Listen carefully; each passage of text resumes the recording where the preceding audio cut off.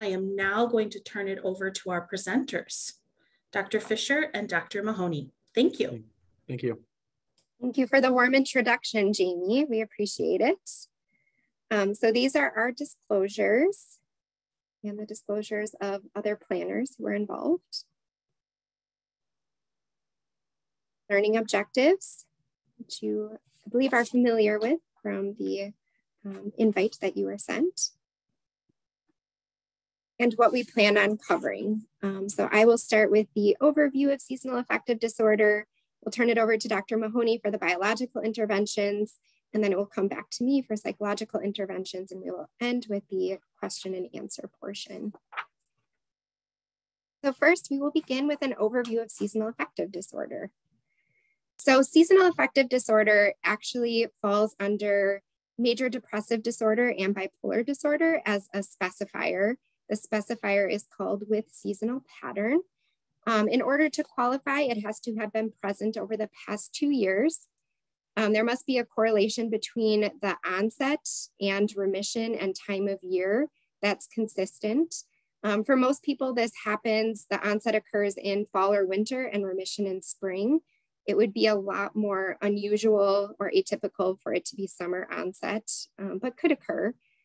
It cannot be due to seasonal stressors. So if somebody has work that correlates with a time of year or school stressors, that would not qualify for seasonal pattern because it's due to those stressors.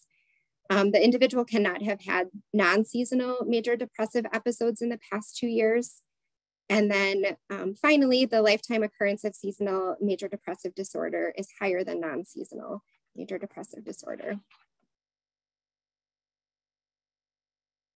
Continuing on for the DSM-5, the DSM-5 states that common symptoms are prominent energy, hypersomnia, overeating, weight gain, and a craving of carbohydrates. Currently, there's more limited information on the prevalence rates for major depressive disorder versus bipolar, but according to the DSM, it does seem to be more correlated with bipolar 2 than bipolar 1 disorder.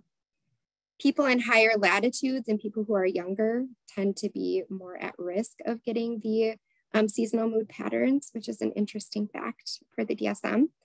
And then according to Rowan, SAD represents 10 to 20% of those people that do have that recurrent depression.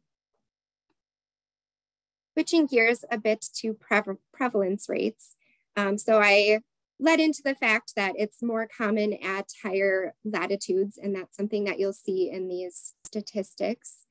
So these authors reviewed literature on prevalence estimates for seasonal affective disorder.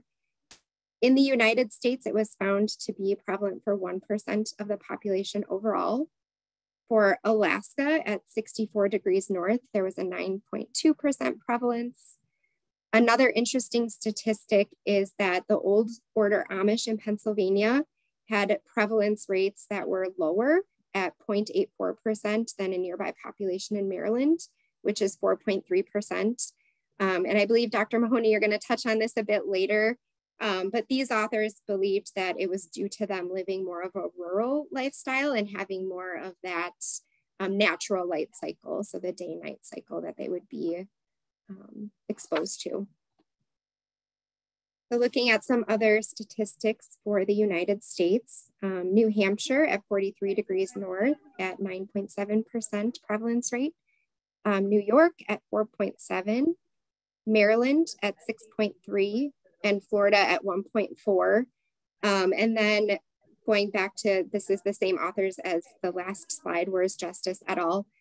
So comparing similar latitudes, Maryland at 39 degrees north had a 4.3% prevalence, and the country of Turkey had 4.86. So you can see that even across countries, there seems to be similarities with the latitude impacting prevalence.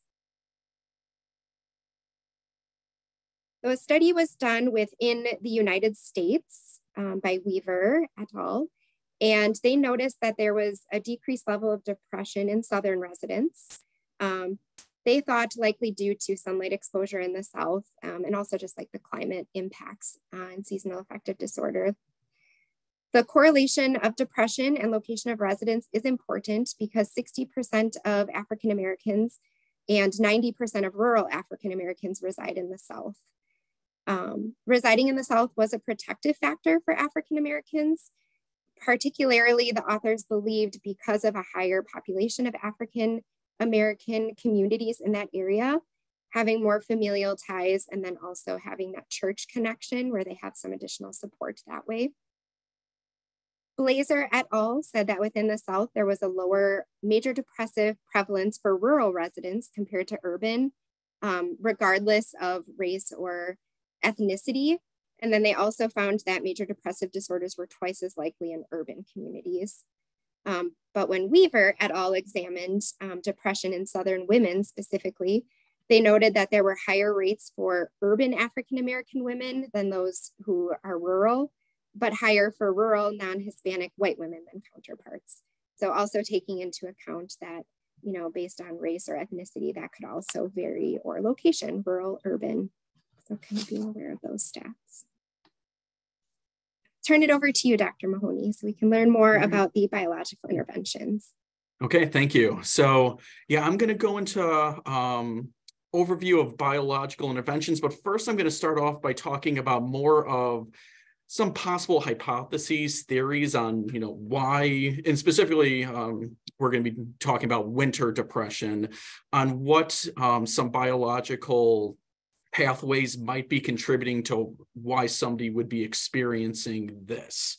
So the first that I'm going to talk about is the chronobiology of seasonal affective disorders, specifically the photoperiodism hypothesis. So what that's referring to is the idea that in people who are vulnerable, so vulnerable individuals, that the shorter amount of daylight, which would be congruent with the winter months, would be a primary factor inducing the depression symptoms that come up during that time. And what this can help explain is, one, why winter months are more prone to this, but also why some people might have a waxing waning course in the winter. For instance, they might have less symptoms when it's very sunny out, more symptoms when it's cloudy out. So just one way to look at this, and this goes along the lines of the latitude statistics that were going up just earlier in some research that I found. One study found winter seasonal affective disorder rates were significantly higher in U.S. regions of higher latitude, and another study found with 22 studies examining seasonal affective disorder found a correlation between latitudes and rates of seasonal affective disorder. I will point out that the amount of correlation does vary a lot from study to study. What they showed is the ones that had more screening interventions looking at that risk correlation seemed to have a greater correlation than those of using more rigorous type of diagnostic assessments had less. But there does seem to be a correlation between them. And there are variabilities between certain populations as well. In that people from Iceland tend to have lower rates of seasonal affective disorder compared to other populations at similar latitude, which could suggest a possible genetic component involved. Could also be a result of people who were more vulnerable over time migrating to other regions that had more sunlight. Although one factor that does look at the genetic possibility is those from Iceland who migrated to Manitoba, Canada, ended up having lower rates of seasonal affective disorder symptoms than others in that region from other locations. And it also varies from other places too. Ontario has a lower correlation, so it does vary a bit from population to population that does raise these questions. All right, next slide, please. All right, so looking at lights, shorter daylight, not a big surprise that we're talking about melatonin as a possible contributor to this. And one thing is melatonin does have some type of interaction with other functions in the body, such as appetite, immune system, hemostasis, glucose regulation. So there's a biological aspect that may correlate to it. And there have been variable results on the correlation of melatonin levels and rhythms of seasonal affective disorder symptoms. So it is variable a bit on how much melatonin could be playing a role with everything. Now, light studies might suggest differently from the photoappears in the daylight hypothesis of the shorter daylight, in that it's been shown that with light therapy, and you think, using more light therapy when it's dark, extending the amount of time that is daylight necessarily, that it'd be more effective. Whereas in actuality, studies have shown that just using the light therapy in the morning is just as effective as using it in the morning and the evening. So not fully extending. So that's one piece of data possibly going against this. Although there is a factor with melatonin being an influence in the circadian rhythm, there is a phase shift hypothesis as well as something that could be contributing to seasonal affective disorder, with the idea that in the winter there's a later dawn, which could contribute to a phase delay in sleep, so people are waking up later. And one study did show they were measuring melatonin levels of melatonin onset to have a specific measurement of the circadian rhythm, showed that 71% of the population that they looked at who were suffering from seasonal affective disorder were phase delayed versus 29% were phase advanced. So it does argue for the possibility of that being an influencing factor. And it possibly raises the concern that there could be this other subpopulation too that has a different sleep pattern. Next slide, please. So going into just depression symptoms in general too, not surprising that serotonin finds its way in the mix with this. And there are some evidence out there that suggests serotonin playing this role within seasonal affective disorders, and that serotonin levels do show a seasonal variation.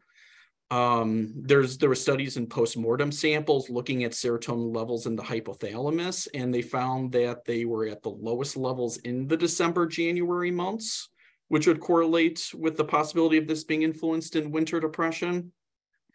And that there was also evidence shown that patients with seasonal affective disorder have an increased serotonin transporter activity in the winter. And why this is significant is serotonin transporter is going to be taking serotonin away from where it's acting into the presynaptic area. So higher serotonin transporter activity means less available serotonin to be acting at the receptors. So higher serotonin transporter, less serotonin acting receptors, possibly more depression symptoms. So that's one other correlation of where serotonin may be influencing these symptoms. And another or other studies that have been looking at this correlation too, we're specifically working with tryptophan, which is the amino acid precursor of serotonin. So less tryptophan, less serotonin, more tryptophan, more serotonin, is they found that tryptophan depletion and inducing a tryptophan depletion, which would then affect serotonin, would precipitate a relapse in symptoms with people who had remission. That remission was brought on by light therapy before. So possibly that's serotonin influence. And with the tryptophan too, interestingly, with tryptophan depletion in those actively suffering from untreated seasonal affective disorder had no change in their symptoms. And that could be an argument that there could be a floor effect in the winter of serotonin levels, that further decreasing it didn't have any more effect. Next slide, please. Dopamine's another neurotransmitter that's been looked at for its influence in inducing a seasonal affective disorder, winter depression. One reason to look at this is that dopamine is involved in some capacity in the circadian rhythm. Specifically, there's receptors at the level of the retina in the eye. And based on electroretinography, there did seem to be lower retinal dopaminergic activity in those suffering from seasonal depressive disorder. And at the level of the retina, dopamine has an inhibitory relationship with melatonin. So a decrease in dopamine involvement would then increase melatonin, which then, going back to what I talked about with melatonin, might induce some of these symptoms of seasonal affective disorder at that level. Interestingly, there's been shown to be a decreased dopamine transporter availability in the striatum of symptomatic seasonal affective disorder patients. And what you'll notice is this is the opposite of what I said for serotonin. Serotonin had an increased dopamine transporter, so more getting sucked up with serotonin. This I'm saying has a decreased dopamine transporter. And why this might be significant for seasonal affective disorder symptoms is we talked about some of those symptoms being like overeating, low energy, which goes into a possible hibernation type of response from a biological level that could be influencing seasonal affective disorder. But going back to dopamine, if there's more dopamine, that could be possibly interacting with the reward system in the brain, which might entice more of an overeating type of symptom. So one theory, one hypothesis of where that could be playing a role too. Next slide, please. So with all of these biological processes, talking about a lot about light, daylight, circadian rhythm, makes sense that some of the treatment that to help with seasonal affective disorder would be involving light sources. So the first thing that I want to go into is going into the neuroanatomy of how light is actually influencing things in the brain and might have possibly an effect. And so looking at this diagram, we're going to look at it as first light going into the eye. So light hitting the eye, and that's going to stimulate the retinal ganglion cells within the eye, which then is going to produce a signal to the anterior hypothalamus via the retinohypothalamic tract, which then stimulates a release of glutamate in the suprachiasmatic nucleus. So now we're getting into more of the circadian rhythm regions of the brain, which then suppresses melatonin production in the pineal gland. So light, ultimately with all these pathways, decreasing the amount of melatonin. So you can see the opposite being true if there's no light, if we're in darkness. So you're not getting that stimulation in the retinal ganglion cells, not getting those projections, not hitting the suprachiasmatic nucleus, and then having more melatonin release. So that's the neuroanatomy, neurobiology thought behind light therapy. Next slide, please. So there's a lot of different light sources out there. And I'll go into a little bit when I talk about some of the evidence that there are different protocols have been studied for this. What I'm going to be talking about is the more evidence-based recommended treatment of using light therapy for winter depression. And that's the utilization of a 10,000 lux light box using fluorescent bulbs emitting white light. And once again, you'll see a lot of different boxes. It's good to be looking at the specific things of how much the intensity of light is being given off, as well as the exact type of light that's being released. Because there's other types of light therapy out there, such as blue light therapy. And with that, there is a lower amount of evidence of how beneficial it is.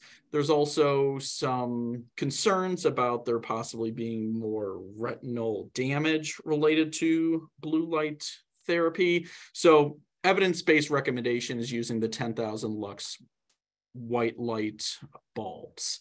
General recommendation is using it for 30 minutes a day, to use it as early as possible in the morning. So typical parameters I'd bring up for people is using it before, during breakfast.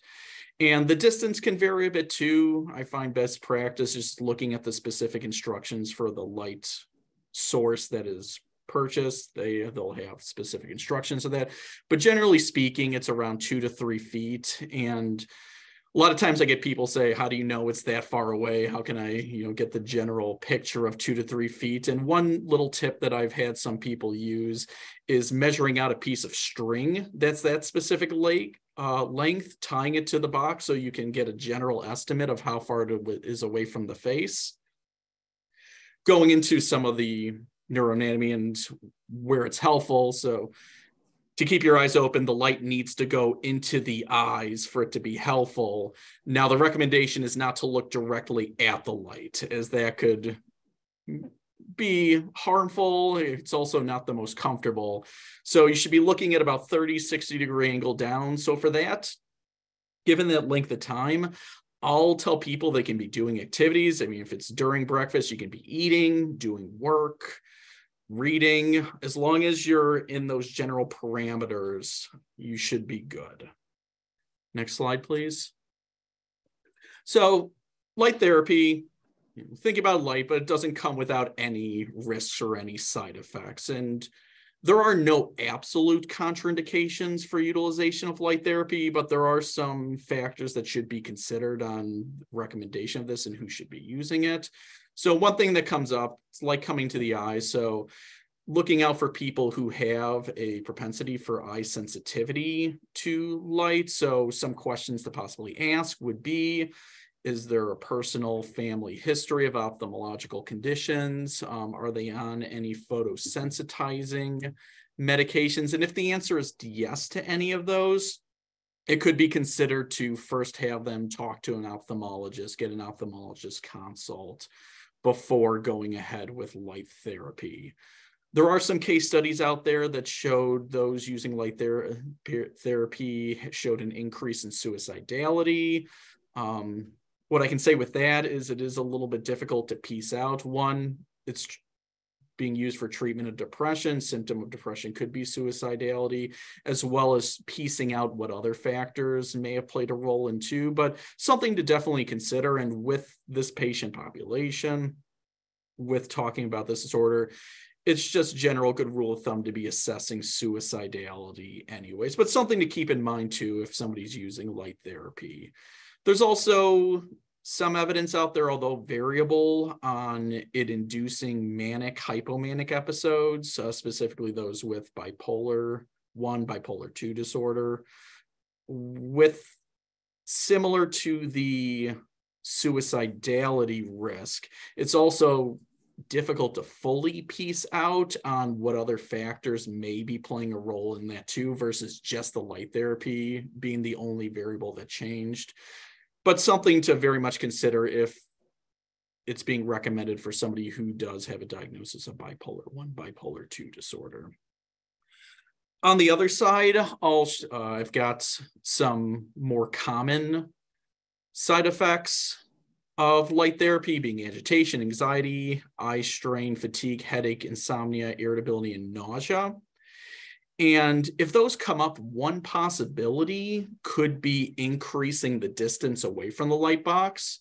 The rule with the light intensity, though, is for every double distance that's done from the light therapy, the light source, it quarters the light intensity. So if the recommendation is 2 feet and you move somebody back to 4 feet, instead of 10,000 lux, they'll be getting 2,500 lux of light intensity. And why that's significant is it can still be used, although the recommended time of utilizing it increases. So at 2,500 lux, instead of the 30 minutes, it should be used for 2 hours, which not everyone has that amount of time in their morning to be sitting in front of a light box for 2 hours. Next slide, please. So there is fairly good evidence out there of light therapy being a reasonable treatment modality for winter depression. There's several meta-analyses that found clinical benefit with those using bright light therapy. Now, I'll say going through the evidence, the difficult part is there being variations in protocols of light therapy, whether you're using 10,000 lux, 2,500 lux, anything in between. The distance it's used does create some difficulty with comparing studies and results. Although overall, there does seem to be benefit with light therapy. And when using light therapy, if somebody does get a response, it is relatively quickly. People will see a response within 1 to 4 weeks of starting bright light therapy. And the question being, how long do you continue it then? Is treatment should continue at least 2 weeks past the typical offset in symptoms in spring and summer. So this is an important part to be getting that information when talking to the patients about, like, when does it start, when does it end, and using that data to help formulate the full protocol of how long to use the light therapy. And just to go into, I'm talking about 10,000 lux for light therapy, of just how that correlates with various other lights. Bright midday sun, 50,000 to 100,000 lux. So could be contributing to some fluctuations with people with winter depression because you're getting a good amount of light exposure in bright midday sun. Cloudy day, things drop drastically. And the light sources of light therapy with 10,000 lux are different than just lights you'll find in your home and in the office. So that is something that comes up occasionally. People ask. It is different. In indoor office lighting, 500 lux, indoor home lighting, 250 lux. So just a lamp that you have in your house is not going to have that therapeutic effect. It needs to be that specific bulb. Next slide, please. So going into some more of the evidence and studies looking at light therapy and how that could vary from different populations, as one study did investigate the response of light therapy between Black Americans and white American patients suffering from seasonal affective disorder. And what they found was there was no significant difference between the groups in terms of adherence to treatment or symptomatic improvement. So both groups were using the treatment. Both groups were getting significant benefit in the treatment. Where there was a variation between the groups was that the Black participants had lower remission rates post-treatment, and how this study defined remission rates was using the scale they were using, which was the SIGH-SAD score of less than and equal to 8. And one possible factor that I was looking at that could be influencing is the Black American participants in the study did have a slightly higher score within the scale pre-treatment. So they would explain possibly why they would have the similar symptomatic improvement, but less remission rates as they didn't quite hit the 8 and below score. Next slide, please. So this is a different type of light therapy outside of bright light therapy. And there's something called dawn stimulation that can be used, another type of light source that can be purchased. And what this does is this uses a much less intense light at bedside that gradually increases for 30 to 90 minutes while the person's sleeping, and concludes when the patient typically wakes up. So we'll gradually increase that intensity. And to give you an idea, it goes up to approximately 250 lux. So way, way lower light intensity than the bright light therapy. And there is research behind this as well as it being helpful for treatment for winter seasonal affective disorder. But a specific population that this could be helpful with is those who particularly struggle with symptoms of difficulty awakening and morning drowsiness. So if they fall into this could be also a possible treatment modality, and also keeping in mind too that it has a much less light intensity than that of the bright light therapy, only going up to the 250 lux. All right, next slide, please. All right, so now going off of this, I'm going to talk a little bit about medications, supplements that can be used for seasonal affective disorder. So this does go into some of the talk we had about what could be influencing it, serotonin, dopamine. So going in line a little bit with just regular depression, unipolar major depressive disorder treatment, it's not a big surprise that your SSRI class, the selective serotonin reuptake inhibitors, would be the first line recommendation for pharmacotherapy in addressing seasonal affective disorder. And overall, and what you'll see as I go through all these different medications, all these different supplements, is the amount of evidence for them is specifically being studied for this purpose is relatively low. And there are a couple medications within the SRI class that do have evidence out there, one being fluoxetine. And there's a couple studies that did show similar benefit when comparing fluoxetine to bright light therapy. Another one that has been looked at is Zoloft, which did show benefit compared to placebo in a randomized control trial, but overall evidence base, there's not near as much as that for your typical non-seasonal major depressive disorder. There is one medication that has been indicated for the prevention of seasonal affective disorders, and that's bupropion. There's evidence out there of that being beneficial, and how that can be used is starting treatment 4 weeks prior to the usual onset of symptoms and continuing 2 weeks past usual symptom offset. So another piece of why it's very helpful to be getting that course, one, diagnostically for diagnosing this, of knowing when it's starting, when it's stopping, but it is important too when discussing these different treatment modalities that could be used. Next slide, please. Okay. So now I'm going to go into some supplements and alternative treatments that, have been thought of as possible benefits for winter depression. And generally speaking, the evidence base is very low for these. So there's not a whole lot to put a strong clinical recommendation is, although I do want to talk about them as they, one, have been looked at, and two, might be something that you come across.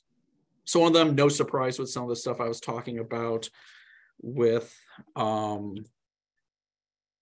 serotonin, is that the L-tryptophan, so talking about the amino acid precursor to serotonin. So thinking you give L-tryptophan, it could help with the depression. There are 2 small preliminary trials suggesting L-tryptophan is effective as light therapy, although evidence base is very small for this utilization. So can't necessarily put a clinical recommendation behind it with that limited research.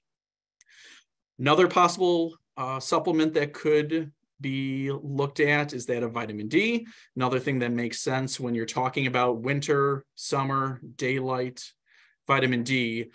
And there are mixed results with using vitamin D specifically for the treatment of these symptoms. In a small study of only an N of 15, vitamin D was shown to have greater improvement in depression symptoms compared to light therapy. There's also studies that show that there's no real significant benefits, such as one looking at women 70 years and older. They were treated with 800 international units of vitamin D. That showed no benefit. And an interesting finding too is looking at vitamin D levels between those suffering from seasonal affective disorder and those of healthy subjects, is that just looking at the vitamin D levels, there was no significant difference in those 2 populations. So one consideration with vitamin D could be getting a level and supplementing as you would for any other type of deficiency, versus there's not a lot of evidence suggesting vitamin D just given as treatment for people who are suffering from these symptoms. Next slide, please. So stuff we talked about before as well, melatonin. Makes sense that some people looked at this as possible treatment, and very mixed results, although doesn't seem to be very helpful when taken in the morning or the evening. 5 milligram dosing of melatonin didn't show any significant benefit. There was one very small pilot study looking at an N of 10, which did show an improvement in depression symptoms when it was taken in the afternoon. This could also look at some of these circadian rhythm changes, although with an N of 10, it's hard to make a clinical recommendation based off of that.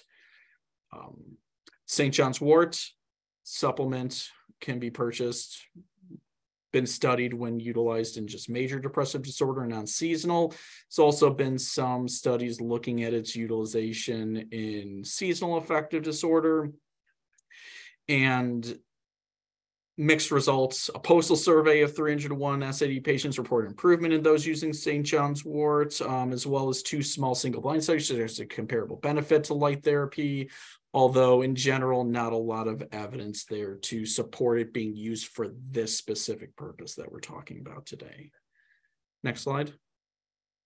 So how to combine all this and put in the clinical recommendation. So first line therapy thought to be for severe winter depression, which that can be defined as having 7 to 9 symptoms in the criteria list, as well as looking at the PHQ-9 of 20 plus on that score, is that the first line therapy is antidepressant plus light therapy, starting with bright light therapy or dawn stimulation. First line recommendation is using the bright light therapy in the morning or pharmacotherapy alone. Now, light therapy alone could be considered first line option with those of mild to moderate seasonal affective disorder, so below those criteria for severe winter seasonal affective disorder, although still diagnostic. Light therapy alone can be used, such as bright light therapy or dawn stimulation. Now, if those don't work, one option could be switching the antidepressants. You could also look at modifying the light therapy, in that if somebody's using just bright light therapy, you could add on dawn stimulation. You could add on evening. There is a subset of the population that does seem to benefit from the evening bright light therapy. One thing that I do look out and I do ask patients too who are using light therapy is the influence that light therapy can have on the circadian rhythm, being that it's affecting melatonin. So that is something to look at too if you're using light therapy, if you're using the morning or night, is just looking at sleep rhythms. Next slide, please. And that's it for me. So I'll pass it back to you, Dr. Fischer. Sounds great. Thank you, Dr. Mahoney. That's very helpful information and will tie in somewhat with what I'm going to talk about in regards to the light therapy.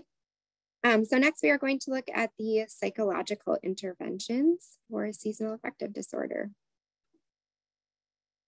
So there has been some limited research into mindfulness-based cognitive therapy. What MBCT is a conglomeration of CBT, mindfulness, so specifically having participants impede those automatic thoughts by paying attention to the thoughts without judging them, including some meditation, which involves breathing and stretching.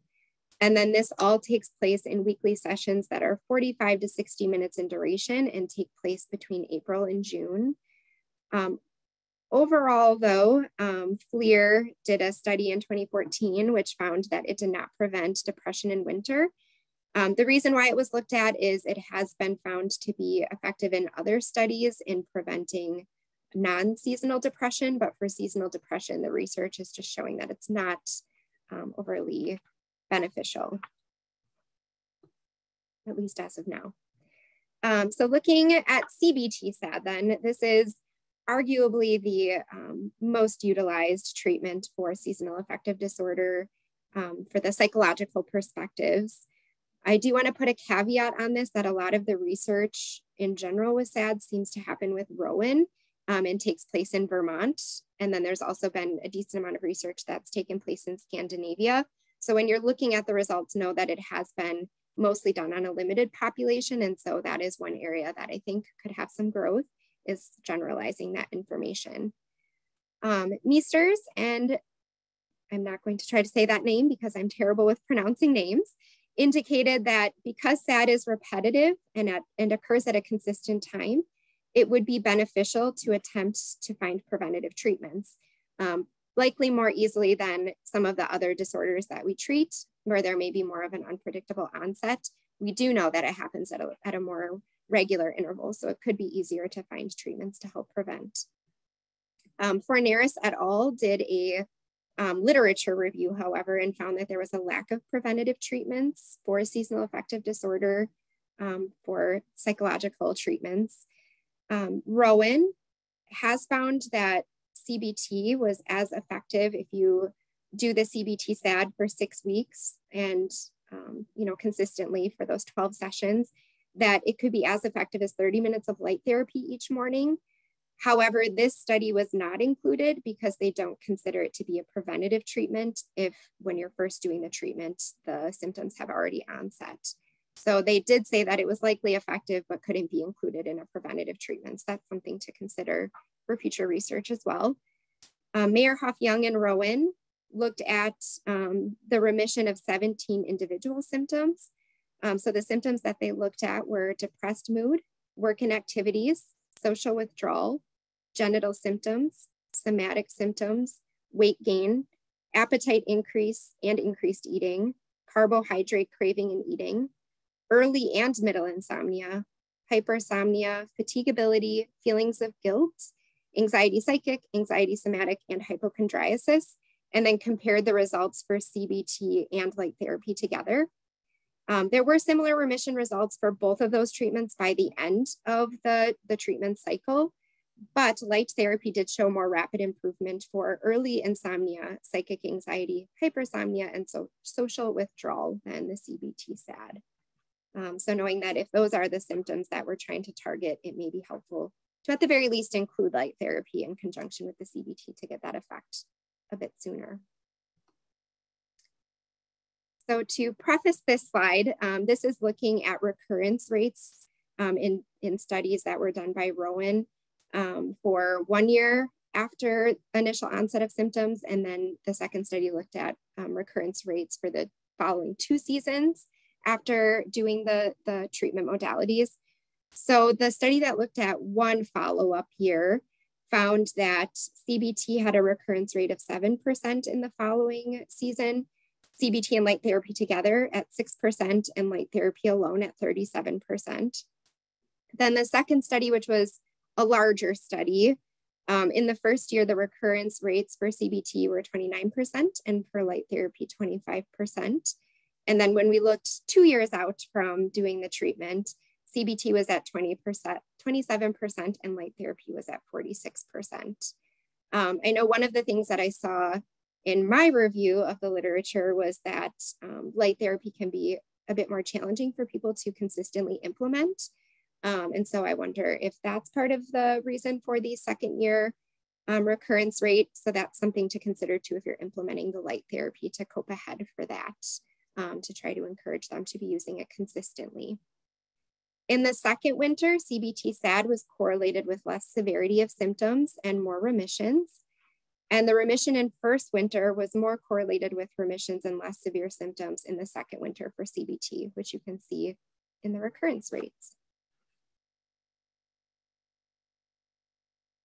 So Camuso and Rowan in 2020 said that more severe depression was correlated with greater severity after treatment when it was assessed at both 1 and 2 years after treatment for both CBT SAD and light therapy.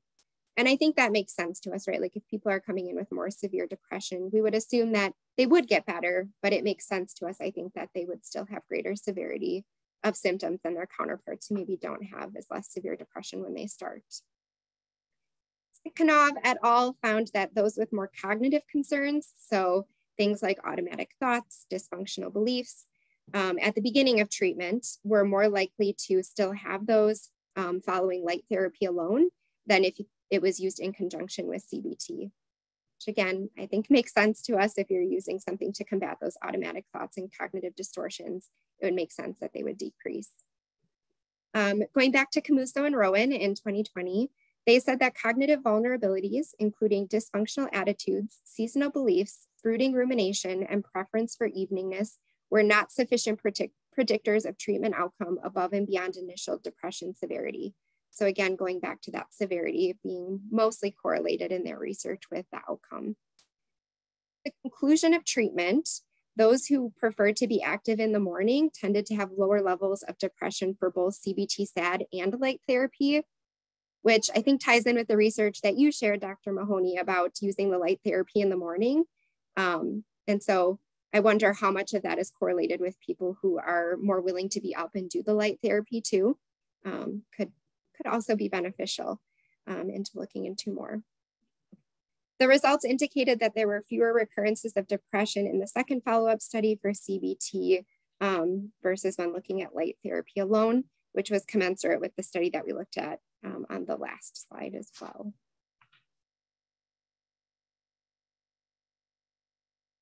Right, so we are going to talk about how to implement CBT SAD because I think that's why probably most people are here, is to learn like what can we do in our own practices. And so I think Dr. Mahoney, you did a fantastic job sharing about the medication piece and what's beneficial there with light therapy. So kind of going over how we compare that with some psychological treatment is, as we learned from the research, going to be the most beneficial to people. So all of this, going over all of the sessions, is going to come straight from Rowan, who you heard in the previous slides, has most of the research on seasonal affective disorder CBT for seasonal affective disorder.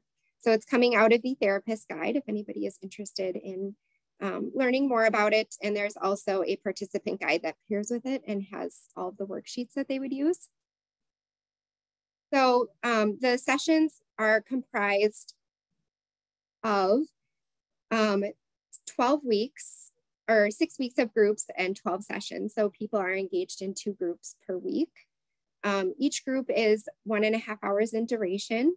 Groups typically start by early fall, but certainly by early February, groups should have begun if it's a winter season affective disorder, and then they occur consistently. So the caveat to that is a lot of times due to the timing of that, it falls over a holiday break. So you would just coordinate with all of the members and be in agreement that you're going to skip 1 session, for example, for if people are visiting relatives or things like that over the holidays. Groups should have about 4 to 6 members, but no more than 8 in order for it to be most effective, so you can keep track of what everyone's doing. And it's beneficial to have 2 leaders when possible. Going off of not skipping groups, the material builds on previous sessions. So you really need to make sure that people are willing to engage in all of the sessions and not miss. The one benefit to CBT for SAD is that it's expected that you wouldn't need any maintenance groups. Part of it is developing that relapse prevention plan that we'll talk about at the end. So they continue to use their skills and they plan ahead for things that could get in the way to continue to use them.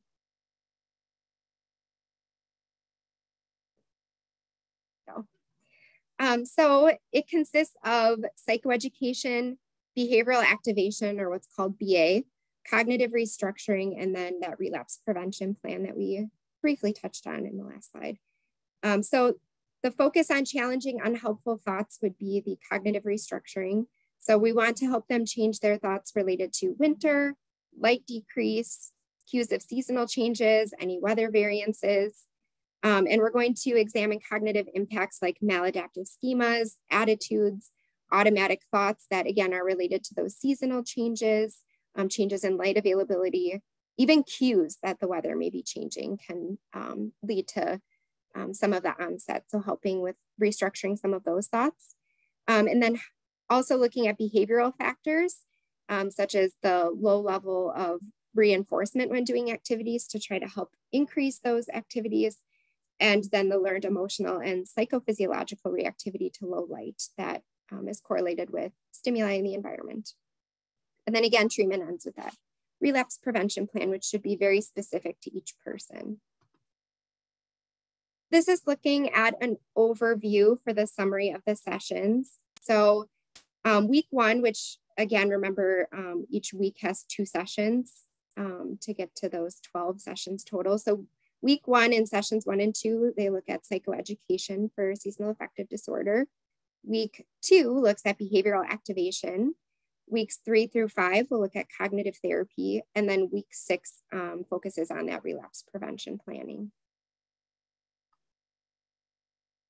So in the first session, it's important to provide information about seasonal affective symptoms and potential causes, which Dr. Mahoney highlighted for us very well in his portion. So when you're going over some of the potential causes, you can review some of that material that he shared, would be very useful.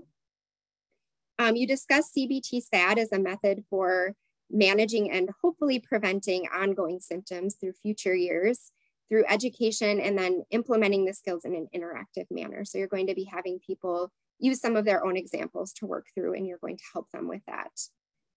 You describe CBT SAD as focusing more on behavioral activation and helpful thoughts versus those unhelpful thoughts through cognitive restructuring. In the first session, like most things we do with therapy, it's important to talk about confidentiality and not talking about things that happen in sessions outside of there to maintain that.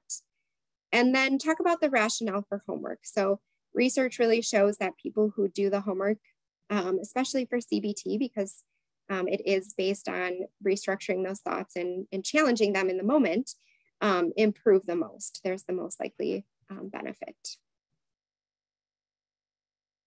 In session 2, you are going to review again seasonal affective disorder and symptoms, being cognizant of their own symptoms and having them identify what are some of the cues that maybe seasonal affective disorder is setting in. Also reminding them that emotions are on a continuum. So sadness and depression are on a continuum. Everybody experiences them to some level, and we want them to see when does it become problematic. And also reminding them that because it's seasonal affective disorder is a cycle, we can stop the cycle both cognitively and behaviorally. We want to review the prevalence rates for seasonal affective disorder. And again, any hypotheses that contribute to seasonal affective disorder, we want to help reinforce the information that they learned in session 1 through that.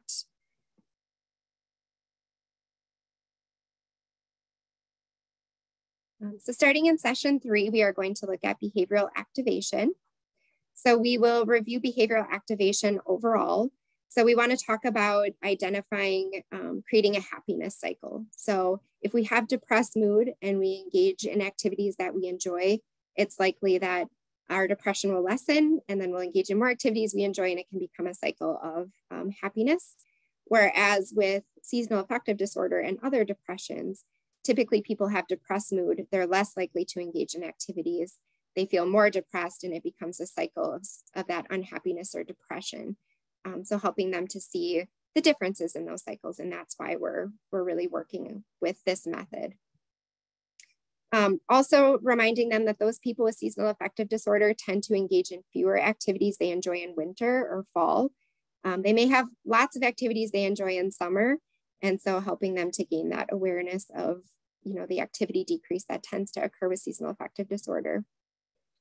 Less activity can be a symptom of depression, but it can also perpetuate it in that cycle. So again, trying to stop it where we can. For people who do CBT treatment, we know that the easiest place to stop that is typically with the behaviors, but also with thoughts at times. So we're going to try to change the cycle at both places. Right, are some strategies we can use to increase engagement in behavioral activation. We're going to try to work on changing those unhelpful thoughts, which can lead to a decrease in the behavioral activation and pleasant activities, and instead try to change them to more helpful or motivational thoughts. So what we're going to do is have our participants write them down, the motivational thoughts, and keep them in places that are easily seen to help motivate them throughout the day and engage in the activities. We're going to have them complete a pros and cons of engagement in BA, thinking specifically about the long-term consequences. So what are the benefits long-term if we're engaging in behavioral activation? We want to help them choose challenging but possible activities. So some people will try to jump in and do things that are, not reasonable, not feasible. So trying to help them come up with things that are challenging, but they can do. We also want to help them choose activities or think about a cope ahead for activities. So if something gets in the way of doing the activity, what's something that they can do instead? Having a backup plan, really. In session 4, we're going to continue on with behavioral activation. So what we want to do within this session is look at activities that fall under these specific categories. So the first one is social activities. I think we all know what that is, but things like spending time with loved ones, engaging in social groups, things that get them more interactive with other people. Building competency, so increasing activities that build that sense of mastery. So it could be like learning a new skill that might help them feel like they're mastering something, continuing with a skill that they've already done but could improve upon, fixing things, anything that helps with that mastery. Looking at activities that are incompatible with depression. So this for me correlates with the opposite action of DBT a bit. We're going to look at activities that lead to them feeling happy, hopeful, less depressed, things that just can't occur at the same time as depression. And then aerobic exercise, or what we refer to as cardio. So brisk walking, running, swimming, those sorts of activities. Again, we want to help them cope ahead. So some particular situations that people with seasonal affective disorder tend to run into would be feeling fatigued. So helping them cope ahead for that. If I'm feeling tired, how am I still going to push through and do these activities? Anhedonia, routine tasks that get in the way. So trying to balance pleasant, valued, and routine tasks. So that way they can include the pleasant activities while getting done what they need to. The preferred activities not being available in winter. So we talked about how a lot of these people tend to have things they enjoy in summer, but they're not available in winter. So helping them find other options that are maybe similar or ways that they could do the activities in fall or winter if possible. Unhelpful emotions or thoughts that get in the way. So how can they thought challenge in the moment if they're having thoughts about not following through with the behavioral activation? We also want to teach participants to set goals, specifically to help them increase activities, schedule them, and follow through with them, recording their enjoyment levels, so that way we can keep track of that and see if there are any changes, and then reinforcing engagement in the activities with rewards.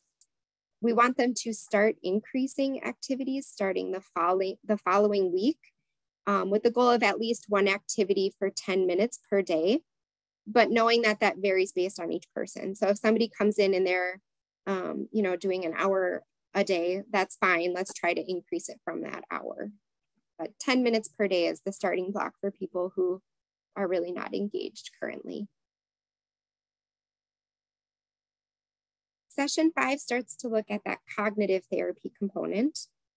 So this is using thought diaries, Socratic questioning, and developing rational responses, determining core beliefs.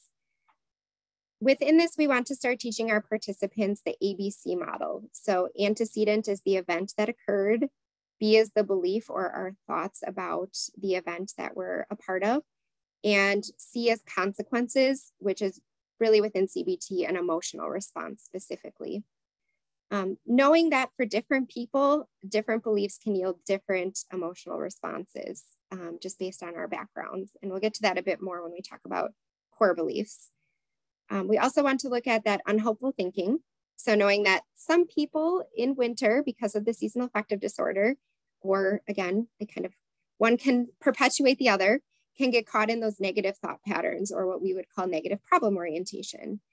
For most of these people, in summer, they may occur less often, but in winter they increase. So helping them notice that pattern, see what some of those unhelpful thoughts are, and really identifying the impact on mood that it's had on them. We can do this through doing the thought diary, and we want them to review all possible automatic thoughts to situations, emotions, and current stressors. So the more we have, the better, because when we challenge them, we want to know all of the automatic thoughts that pop up related to different situations. In session 6, we are going to look at some of those seasonal affective disorder specific automatic thoughts. So the main categories that they generally fall under are weather, winter for people where it's the winter seasonal affective disorder, seasonal changes or even cues that seasons may be changing, and then the variances in light. So we can provide an overview to them on cognitive distortions, which is literally just where events are distorted in an unhelpful way. We want to review with them case examples that you can bring and also personal examples so they can identify where it exists in their own life and have them identify their own distortions. So these are some examples of the cognitive distortions that we can look through. So all or nothing thinking, which is that black or white thinking. I have some examples there for you. Overgeneralization, which is assuming that because something happened once, it will happen again or ongoing. Those always or never statements fall under there. Mental filter, which is focusing only on the unhelpful aspects and ignoring when positive things occur. Disqualifying the positives, where we turn positives into unhelpful statements or thoughts. Jumping to conclusions, which can include mind reading, where we assume what other people are thinking, and fortune telling, where we predict the worst possible outcome out of a situation. We have magnification, so magnifying events that are unhelpful so they become catastrophic, or minimizing when positive things happen.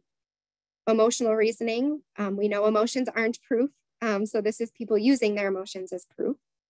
Should statements, so shoulds, musts, oughts can be unhelpful. Labeling and mislabeling, so labeling people as categories or as words instead of their behaviors, or labeling using extreme emotions. And then personalization, so assuming responsibility for events that are out of our control. So session 7 continues with cognitive therapy. we are going to talk about how they can have control over their thoughts that follow the automatic thoughts. So while we don't have control over the thoughts that just randomly pop into our head, we can control what happens after that. So we are going to introduce the Socratic method to them, which is where we are going to look at evidence for and against those automatic thoughts. We want them to look at the worst case scenario and identify, if that happened, would it be survivable? Could I make it through? We want them to look at the best scenario. And then in between, we want to look at the most realistic scenarios. We want to look at the impact of the automatic thought. So how do they act or feel based upon that thought? And then also look at how would they act or feel if they were able to change the thought to being a more realistic thought. Does the result differ for them? We would like for them to be able to problem solve the event. So doing pros and cons of solutions, and also thinking about what would you tell somebody else if they were in your situation. So oftentimes people with depression, it can be really hard for them to get stuck in that cycle of really judging themselves and having a hard time seeing things in a more neutral manner. So it can be helpful for them to think about what they would tell a loved one. So we want participants to evaluate their seasonal affective disorder related automatic thoughts, noting specifically previous personal examples that go against those thoughts that could maybe be used in their more realistic examples to challenge them, and then help them switch from an external locus of control to an internal locus of control when possible. So what under that is something that I could change or impact in that cycle. So now that we have looked at some of these responses, we want to help them work on creating those rational thoughts by adding D to the ABC model, which is dispute. So this literally involves disputing by thinking of other ways to view situations. So thoughts that are more realistic, more accurate, or more helpful. They need to be helpful but realistic in order to have buy-in, right? So if it's something that is maybe helpful, but it's not realistic, we're not going to get them to believe the new thought likely as much. It's helpful to have multiple rational or reasonable responses for each automatic thought and emotional state. We also want to see how the different thoughts impact the emotional state that they're experiencing. So the more responses that we can have for each automatic thought, the more that they're going to be able to challenge it in the moment. So we'd like to have the more, the better. And then again, we want to look at personal examples so that way they can look at their own specific thoughts that they're experiencing and challenge them directly. So in session 9, we are going to look at core beliefs, which really are our perceptions of the world, others, ourselves, and these thoughts begin in childhood. They underlie all of our automatic thoughts, and they're pretty fundamental in things that we believe pretty accurately to be true, just because it's how we were raised or what we just believe to be accurate about the world and others and ourselves. Most of the time, these thoughts are helpful, but in depression and with seasonal affective disorder, they can be unhelpful or negative. And for people with seasonal affective disorder, tend to happen most in fall or winter. The core beliefs impact our thoughts, our emotions, our behaviors, and they're the reason why I may have different perceptions of things than perhaps Dr. Mahoney, because we were raised differently. We've had different life experiences. So we view things in different ways. So we want to help participants identify their core beliefs through the themes of their automatic thoughts. So one way we can do that is with the downward arrow technique, which is by asking them questions like, and what does that mean? What does that say about you? How does that impact you? Why does that bother you? What does that suggest about this situation or about you? So helping them continue down until we get to what that core belief is that's underlying these thoughts that are popping into their head. We can also have them complete a core belief questionnaire if that's something that you have access to as another option. So in session 10, we want to talk about how core beliefs typically fall under these two categories of being unlovable or being helpless. We want to work on making any of those unhelpful core beliefs more helpful or positive. So the process is similar to those automatic thoughts and how we challenge them, but it tends to be more difficult for participants because these are thoughts that are more closely held as being true to them. And so it can be helpful to share that with people, that this is likely going to be a bit more challenging for them than the automatic thoughts, because they are held as being true since we're so young.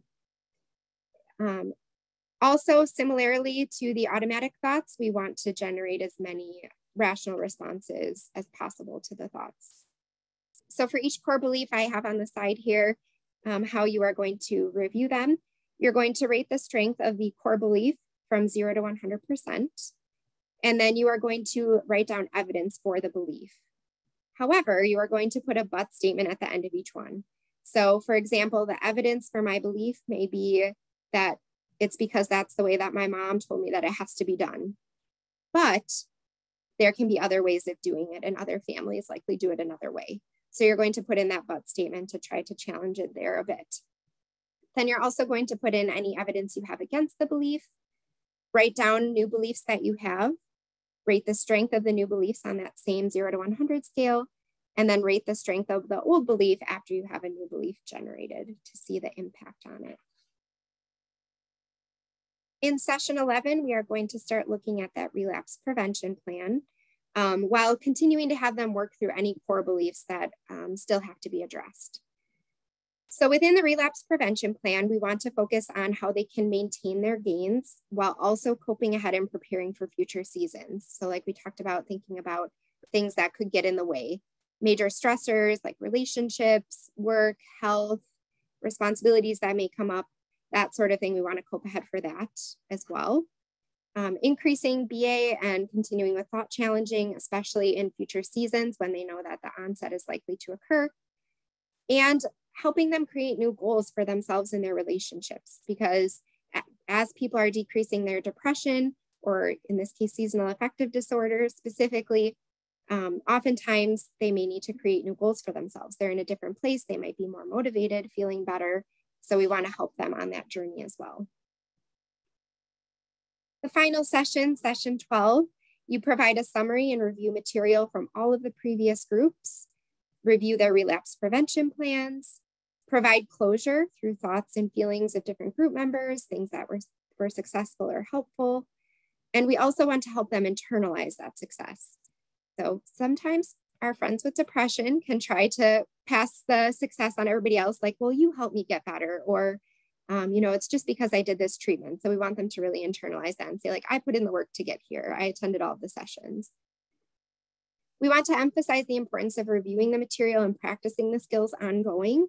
We saw that when that happens, the recurrence rate is less. So we want them to continue to use that when they can predict that it will be impacting them in the future. And then seeking help when needed, whether it's from their psychiatrist for medication management, or it is to come in and get some assistance if they're struggling with, following their relapse prevention plan. That's appropriate too. We are going to switch gears to our case example. So Gwen is a 63-year-old white bisexual cis female residing in Eastern Washington State.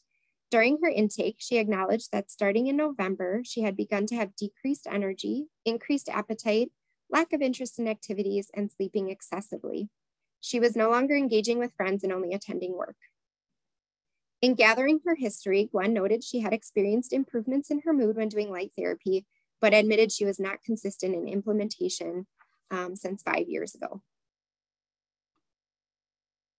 So some potential recommendations that we have in this case was to use CBT SAD, focusing again on the psychoeducational component. So, what symptoms does she experience specifically, and how can she use the treatment modality to help with the thought challenging through the Socratic method, ABC, challenging those automatic and core beliefs, and then increasing behavioral activation. So because she was isolating more, we want her to engage more with her friends and cope ahead. So if she's not feeling motivated to engage with them, how can she challenge that? Establishing a plan for continued implementation. So that ties in with the light therapy piece, right? Like, how can she cope ahead to continue to be more consistent with that? And then on Dr. Mahoney's end, the medication management and seeking a psychiatrist when needed.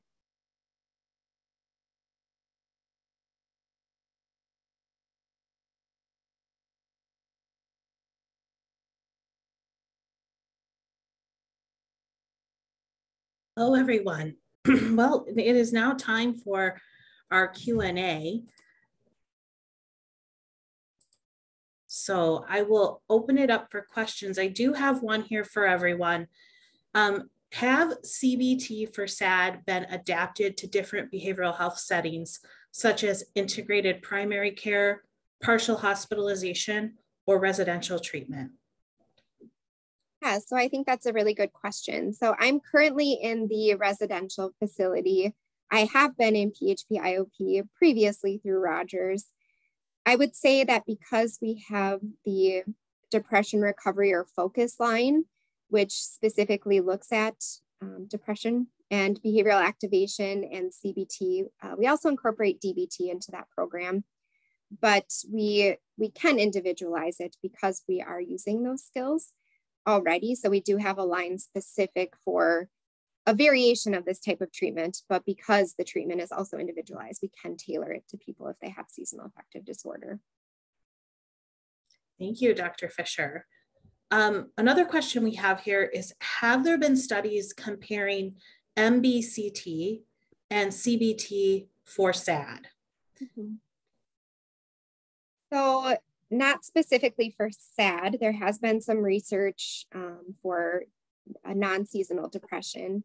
For seasonal depression, the only thing that I have seen, and granted this is just me, so there's always the possibility it could be out there, is that one literature review that looked at preventative treatments. And unfortunately, like I said, they didn't include Rowan's CBT studies because they didn't view them as being preventative. But most of the research that I've seen shows that MBCT is not effective for seasonal affective disorder as a preventative treatment at this time. Okay. And do we know when patients can benefit from mindfulness versus cognitive restructuring? Yeah, so I think specifically for SAD, I would focus more on the cognitive restructuring component, just because that falls under the CBT SAD, which has been found in research to be more effective. I also enjoy DBT, so I can see the benefit in really everyone being more mindful. So I think people can still incorporate that into their lives if it's something that's beneficial to them, but it would be outside of the scope of the CBT for a seasonal affective disorder. Mm-hmm. Another question I'm seeing here is it beneficial to include sleep hygiene strategies at bedtime? Yeah, so I would say, and Dr. Mahoney, I'm sure you may have things to say about sleep as well. I personally am a proponent that everybody can benefit from sleep hygiene. So shutting screens off before bed, not exercising really close to bedtime. I just feel that everyone can benefit from that, regardless of diagnosis, or even if you don't have any diagnoses, everyone can benefit from getting good sleep. Yeah, and going into some recommendations that are out there for treatment as well, sleep hygiene fits in there, exercise fits in there. So a lot of those elements that you see for just depression in general also very much fits in with seasonal depression too. There's also an extra consideration with those influences in sleep and its possible influence in symptomatology that can make sleep hygiene, keeping to a consistent sleep schedule, particularly beneficial. Great. Thank you, Dr. Mahoney. Do we know what the relapse rate is of SAD? Is there any literature out there on that? Yeah, so that would be the recurrence rates that I reviewed, at least for with the CBT and light therapy treatment. Okay. And are there benefits of receiving booster sessions for CBT? So the author, Rowan, says that there is not, it's not necessary. What we would just recommend is that people continue to use the skills that they've learned in the initial sessions ongoing. But again, if there's a reason why people are struggling to continue to use those skills, then they may need a follow-up individual session with someone to talk about what's getting in the way and doing a new cope ahead for implementing the skills. I also see a question here as far as like melatonin use goes. it seems like there is some evidence that at least with very low dose melatonin, it can be effective, but what are your thoughts on that? Or are you aware of anything else, Dr. Mahoney, that can be effective for sleep? So once again, when I was researching this, I was looking specifically at the utilization of these agents for seasonal affective disorders. So when using melatonin for this specific indication, there doesn't seem to be a lot of evidence out there. Now, you can break down some of the symptoms of this and look at different treatment modalities, such as, is there a phase delay? And there's a lot of evidence of using melatonin, even using light therapy to help switch the circadian rhythm. I would say that the evidence for that, at least that I've come across, is more specifically for using it for that purpose of circadian rhythm disorder treatment than that of specifically of seasonal affective disorder. So it could be beneficial. It'd be breaking it more down to a specific symptom within the seasonal affective specifier. Thank you, Dr. Mahoney. Also, just wondering, are there best ways to work with SAD clients when they're not open to interventions? So I think in that case, you would have to look at what's getting in the way of willingness first, would be where I would suggest to go. Is there a reason why they're unwilling to do the interventions? Sometimes that can be useful. Reinforcement when possible. I think especially if it's a younger person, that can be helpful, like kind of what's in it for me. So helping them look at what are some of the long-term consequences if they engage in some of the treatment as well, or providing their own reinforcement for engaging in things. Mm-hmm. Possibly taking it from a motivational interviewing approach. But I think a big factor, at least with some of the interventions I talked about, is what could be the barriers, what could be getting in the way. Were they using light therapy in the past, but they were having issues with vision, their eyes, sensitivity with it, and making modifications based on that if needed. I also see a question in here. Are there specific studies on patients with, bipolar disorder with seasonal affective disorder, or is there any difference from patients with unipolar depressive disorders with seasonal affective features? Yeah, I don't have a lot of the specifics on there. Specifically, I was more looking at the winter depression, unipolar depression. And that's where a lot of the studies in terms of these interventions have been focused on. It should be considered that is a whole different subset too of these symptoms, and it very much come into from a pharmacological standpoint if that's where things were going on and looking at. Just if you're going to give a SSRI, for instance, that'd be a very important thing to look at. Yeah, and I would agree for the psychological interventions, much of it was done on unipolar depression. Mm-hmm. Yeah. You do also hear about the use of vitamin D, and I know that was something that was mentioned as an alternative means to treat. Are there any other nutritional interventions that could help with SAD? So nutritional, I'd point out to one of the big symptoms of it being overeating.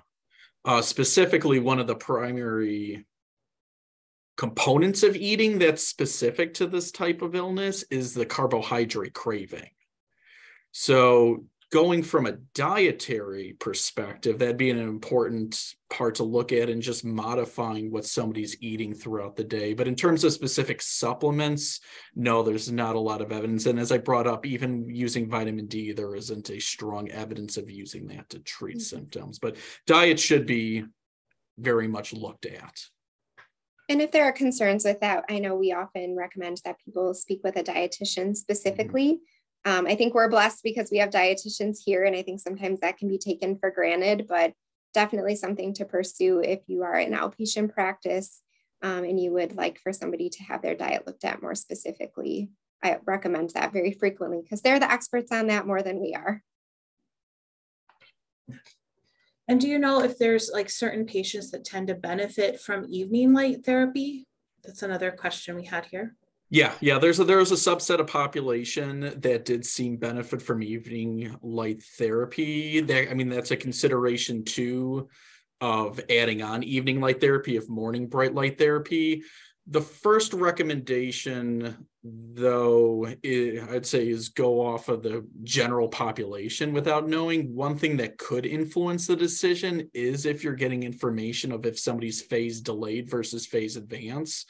As I brought up in the statistics, there is a subset of the population that was phase advanced versus phase delays. I think it was like at 29% of the population they looked at.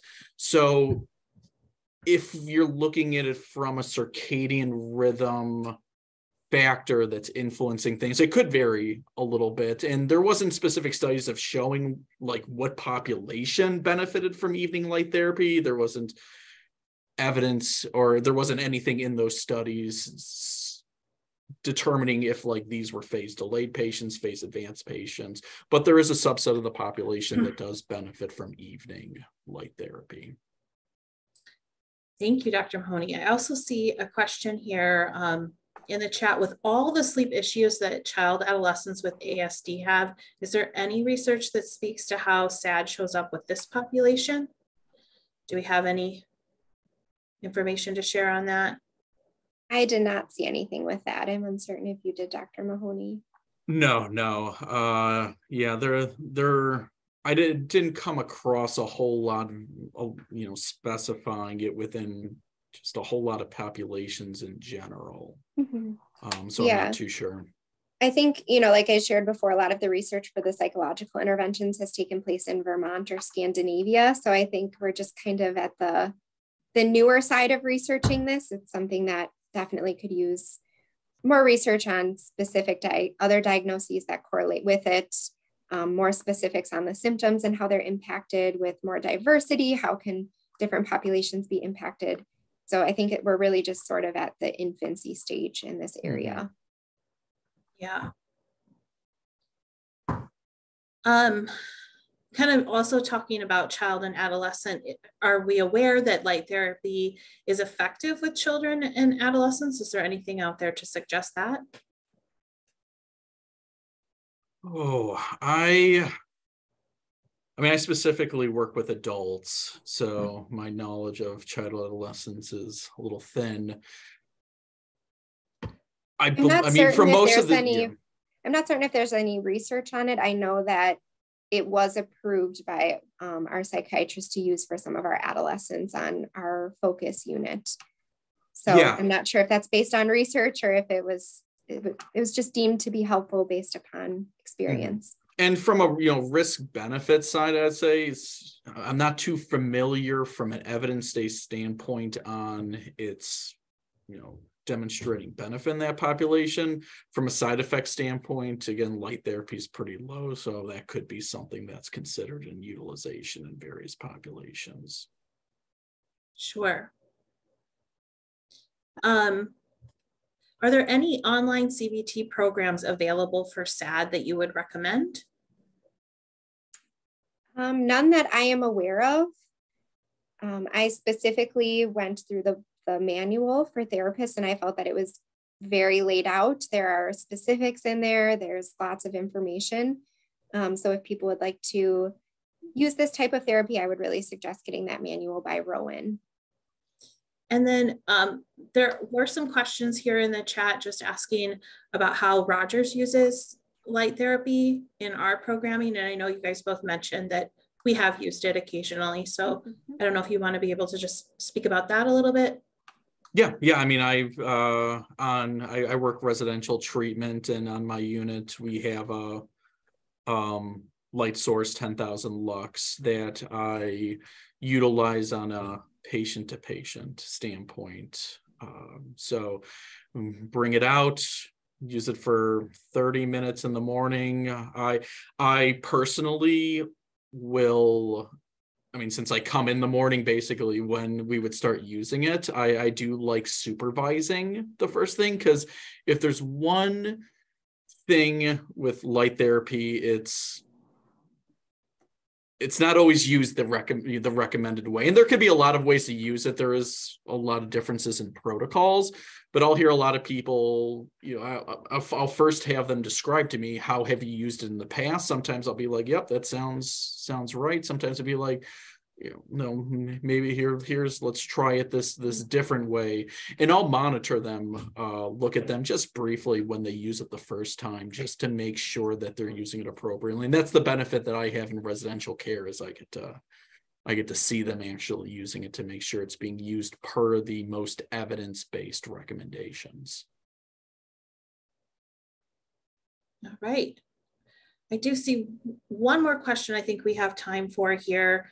When a patient's motivation is very low because they're just, they're not motivated, what is the best way to try and help them raise their motivation to engage in some of the behavioral activation that we spoke about? So I think, the reinforcement wherever we can, whether that's internal, telling themselves that, reminding themselves of their values, which also ties into behavioral activation. But how does getting up and getting motivated and engaging in these things tie into their values? Are there ways that they can reinforce themselves in the short term, ways that they can reinforce in the long term? Sometimes having somebody help hold you accountable. So having a BA buddy who maybe is going to engage in some of the activities with you, or a loved one who's going to call and check in and hold you accountable and say, did you do this today? Can be really useful. Okay. Well, thank you, everybody. That is all the time that we have for questions today. Remember, if I did not get to your question, please feel free to send an email to webinars@rogersbh.org, and we will follow up with you. Many thanks to you, Dr. Fischer and Dr. Mahoney, for taking your time to share your valuable insights with us and answering all of our questions today. We really appreciate that. Before we conclude, I'd like to ask our presenter to share a few additional resources that you may have on this topic with our participants. Yes, so you can go to the Anxiety and Depression Association of America or the National Institute of Mental Health, and knowing that the ADAA offers expert reviewed content, so that way you can supplement that to treatment. And the NIH website has stuff in both English and Spanish, so you can connect with more individuals that way. Thank you. Thank you very much for that. Well, that about wraps it up, everyone. I just want to remind our participants that those of you who meet the required time commitment will be eligible for CE credits. Within the next 30 minutes, you will receive an email with a link to your personal dashboard on ce-go.com, where you will be able to access PDFs of the PowerPoint slide as a handout and complete a list of references. Those of you who met the time requirement to qualify for CE credits will need to complete the evaluation. So you can download that with your CE certificate for this event. If you have any other questions about this follow-up email, please contact our support at ce-go.com. So on behalf of everyone at Rogers, we look forward to partnering with you to help support our patients. We appreciate your time. Thanks again, and have a wonderful afternoon.